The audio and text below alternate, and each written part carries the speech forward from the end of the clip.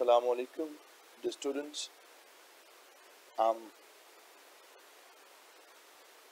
Mr. Muhammad Khalid, and in our today's discussion for Islamic Studies, Week 10, lectures 19 and 20, is about natural resources of Pakistan, and we will discuss the following points: natural resources of Pakistan, mineral resources, power resources, advanced resources, water resources, irrigation system of Pakistan, and the forest resources. Let's first have a little bit definition about the natural resources.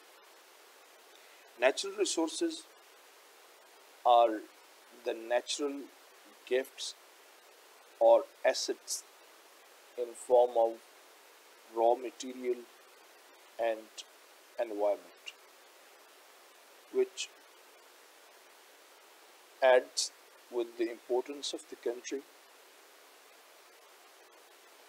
Natural resources are a direct and indirect contributor to the income of the country, and natural resources also help a country or a nation to generate the income and spend the very income on the life standards, life uplift of the people, and also on the infrastructure of the government and the country. Natural resources are highly significant in providing a country a central position politically and economically among the other nations. Well, natural resources, as I said, are a direct contributor to the economy of a country. It is quite true that just like the sources of income in our house to meet up the expenses of our daily life, every country has a different resources. The major chunk of those resources do come from the natural resources. Well, natural resources can be divided into three layers. Layer 1, the resources which are available on the surface of the earth. Secondly, the resources which are beneath our feet, mean they are hidden in the earth. And fourth, they are in the air, clear above our heads. Well, on the surface of the earth mean the land topography of a country, mean location and the topography of the country. Clear? Mean the country is located in some central position on the planet, or the country is just like in the corner of the, the planet Earth. Secondly, what are the surrounding, or who are the surrounding nations? Are the nations advanced, or the nations are not advanced? Cultural value.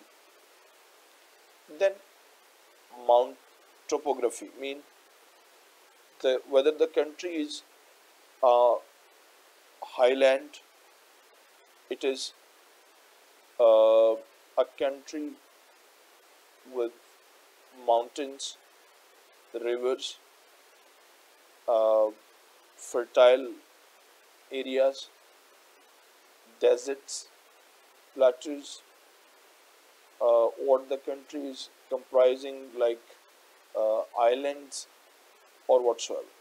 So these are the resources, like on the surface I said deserts, mountains, rivers, canals, lakes,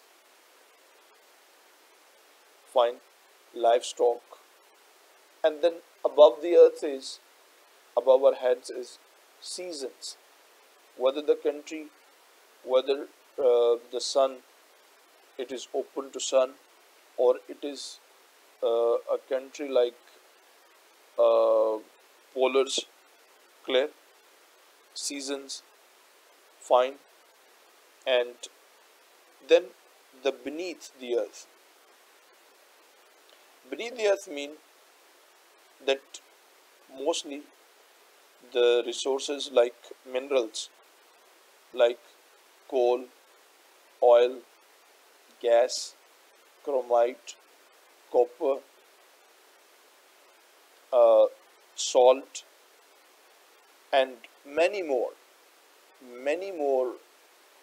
metals and other compositions are found, which are called minerals.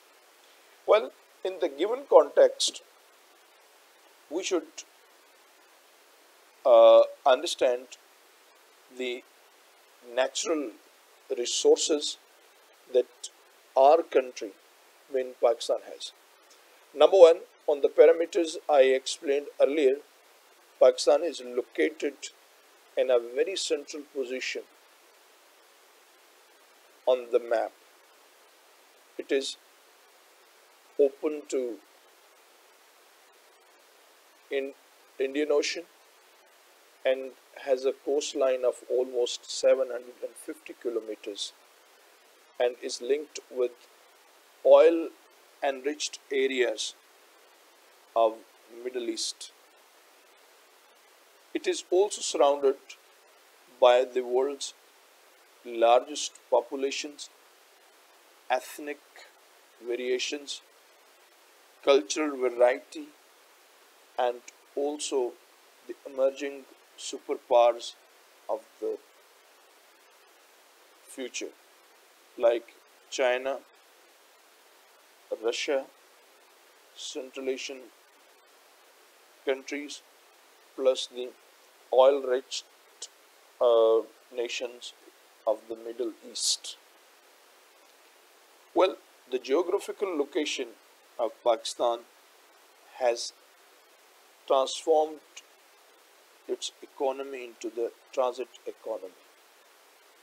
Like CPAC is a game changer that is going to run as nerves into China, Russia, and Central Asia, and all these countries will be directly connected in future.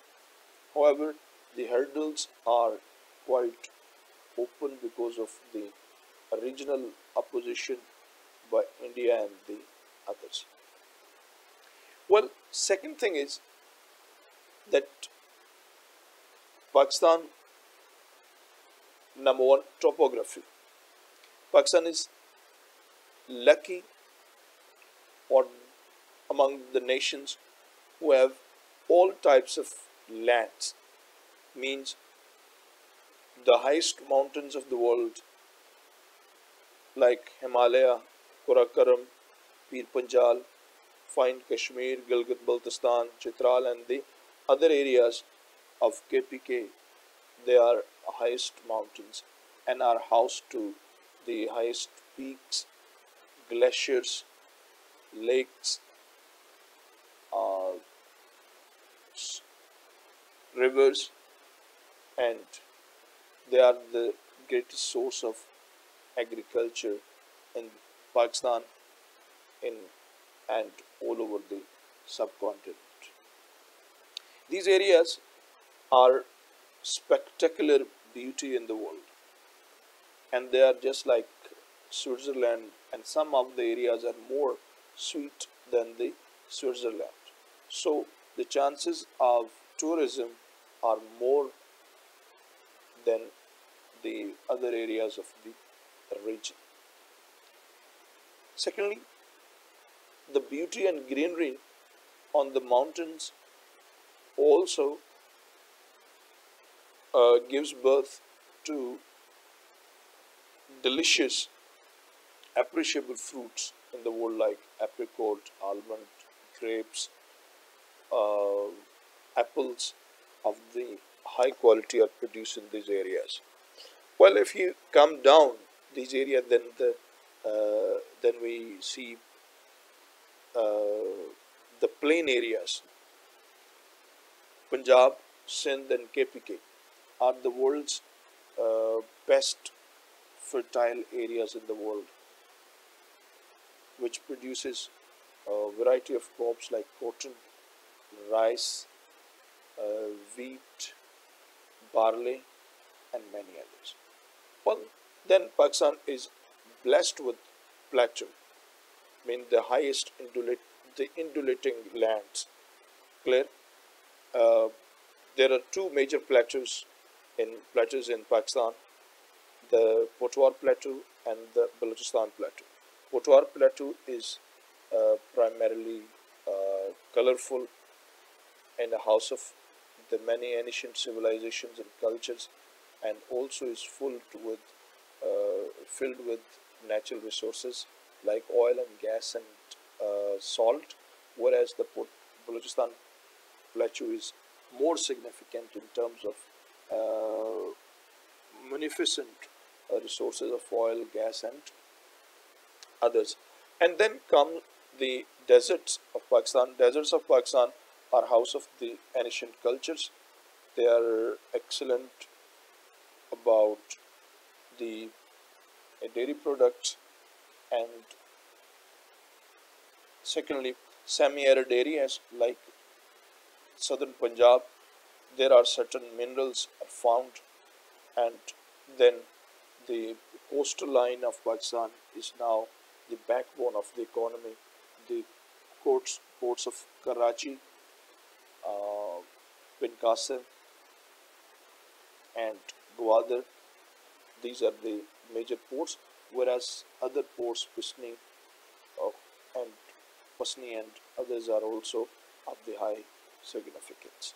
Well, Pakistan is blessed with the resources above our heads, mean five weathers: winter, summer, autumn, rainy season. Fine. So there are four weathers mostly, but some people include uh, rainy weather in it.